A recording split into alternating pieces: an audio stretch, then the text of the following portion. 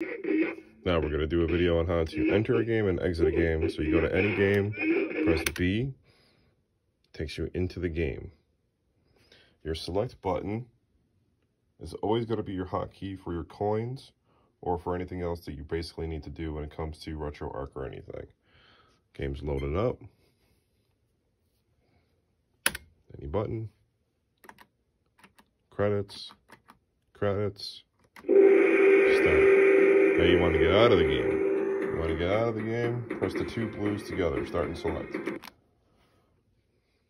Brings you back to the main menu.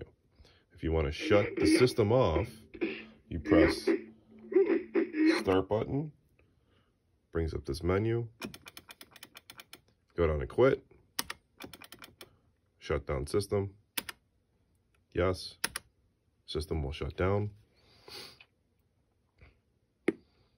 Once you see that on the screen for no signal, you can then turn off your switch in the back. You want to turn it back on, all you have to do is flip your switch.